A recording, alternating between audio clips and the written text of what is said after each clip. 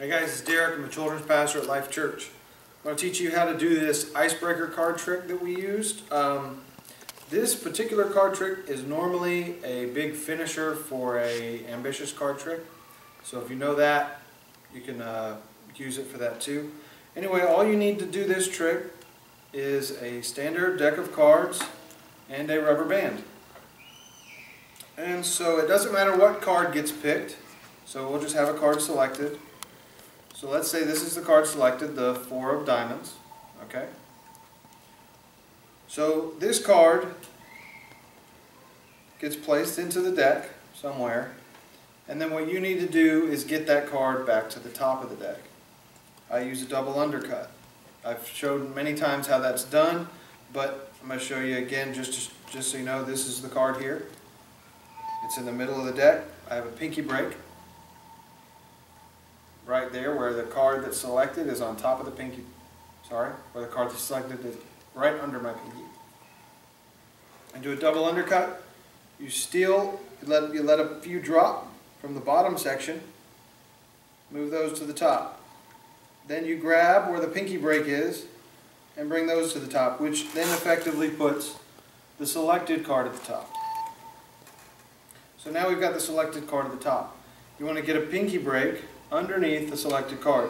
Easiest way to do that is what I just did. You just let your thumb come up, push the top card up into the air so it drops back down onto the pinky. So you have a pinky break under the top card. You introduce the rubber band. And when you introduce the rubber band, you're going to go like you're putting it around the deck of cards, like so.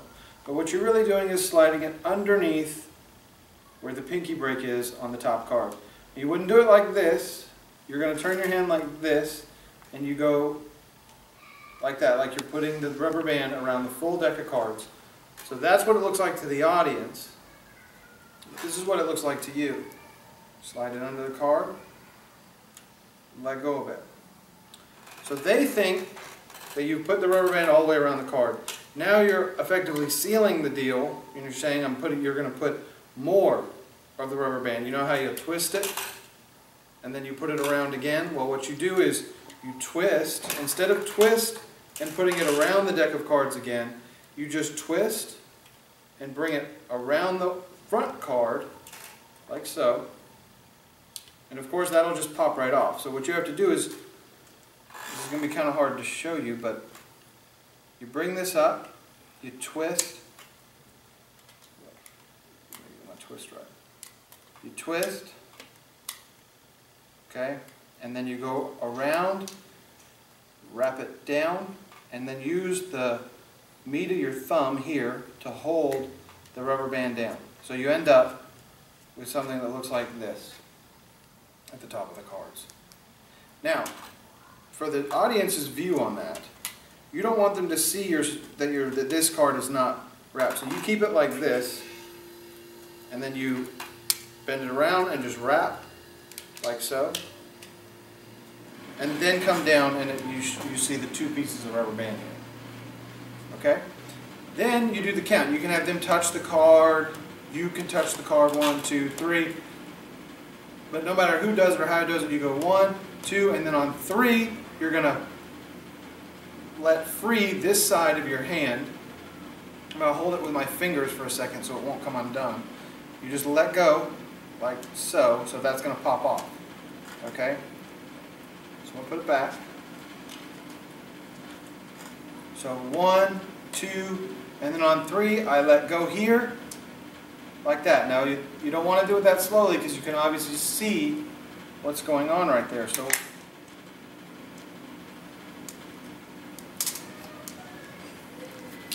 in order to hide that, you do a bigger action.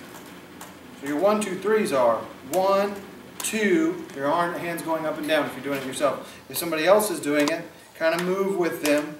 So they go 1, 2, 3. That's kind of weird. That wasn't what's supposed to happen. It's probably because I'm moving the cards around so much. Anyway.